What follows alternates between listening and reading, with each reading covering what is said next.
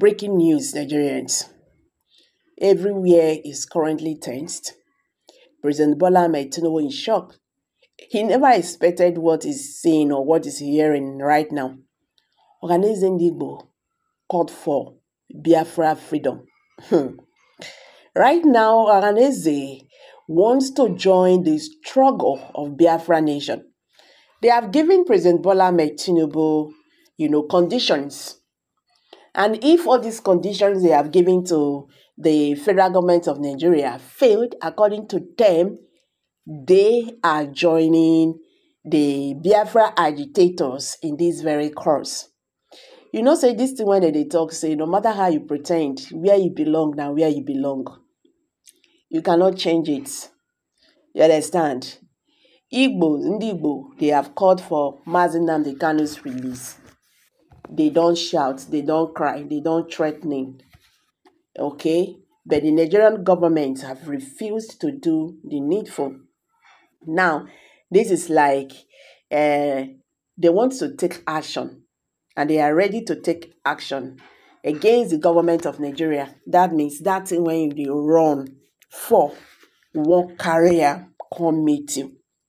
Nigerians, this will shock you to know that Ohaneze Youth Council, Igbo Yaka, have written President Bola Ahmed Tinubu, led by the Nigerian government. He said, if the Tinubu government continue to follow the footsteps of his predecessor, Muhammadu Buhari, by still keeping our brother Nnamdi Kanu in the DSS custody, even after a court judgment by the Federal High Court that discharged and acquitted him, and the continued using of military Nigerian soldiers to harass, intimidate, dehumanize Igbo in their states. If all this continues, we will tell Nigeria that we will join the struggle for Biafra. Nigerians, Otulu Bekel, story don't open mouth. Ohaneze is now threatening to join Biafra struggle if the federal government of Nigeria refused to release the IPOB leader, Mazi Nnamdi Kanu. Record that Mazi Nnamdi Kanu is facing trial in Nigerian DSS custody, treasonable felony, which was, levied against him by the Nigerian government. Nnamdi Kanu was adopted in Kenya in 2021 to Nigeria. Yes, in 2022, a competent court of jurisdiction discharged and acquitted him, but the then president of Nigeria, President Muhammadu Buhari, and the then AGF, the Attorney General of the nation, Abubakar Malami, they refused. They refused to let him go. So since then, Mr. Kanu is facing terrorism charges, and he has been in detention since he was, brought back to Nigeria from Kenya in June 2021 under controversial circumstances. You understand?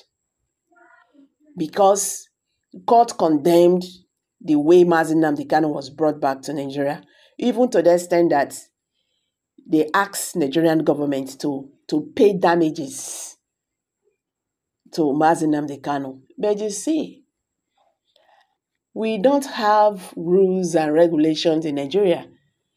They know they obey court orders. DSS know they obey court orders. That one is just there. And Nigerian government know they obey court orders. So that is just that.